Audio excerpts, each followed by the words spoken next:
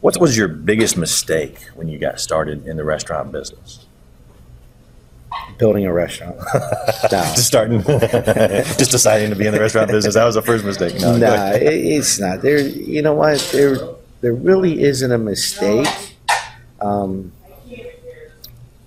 maybe what's maybe your most memorable experience where you're like, uh-oh, but you recovered and you came back from it? Putting people in charge, thinking that they can do something that you've already known what to do.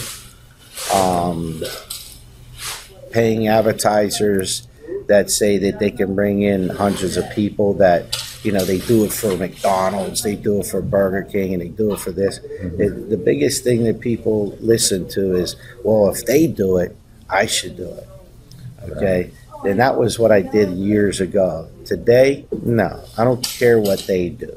They can have a multi-billion-dollar business because they advertise with such and such advertisement. But it ain't going to make me the billionaire because they already got that niche. So you got to find out what works. If it works, great.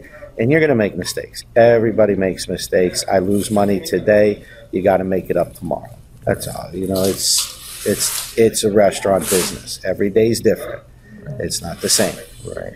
Now, my thoughts are, in looking at businesses, there's always fundamentals to any business, including the restaurant business, whether you're a billion-dollar business or you're, you know, as you are your size, where you're growing a new business. And you mentioned, you know, these advertising agencies, but let me know your thoughts. My thoughts are they started in the same way you're starting today. They went out and they got a good location. They created a great reputation. They built and had the best food and made sure they had great customer service. No matter whether they're huge or, you know, your size where you're growing in a restaurant, would you say that's the same? The fundamentals are the same?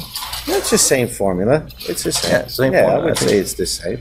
You got to hit those. You got to hit those 5 points. Yeah. No matter what you do, I don't care what business it is. And the biggest thing that somebody ever told me that no matter what you do, be the best. Right. If you're shining shoes on a corner, shine them the best. Somebody's always looking. Aren't they? I would agree. Always with that. happens. Absolutely.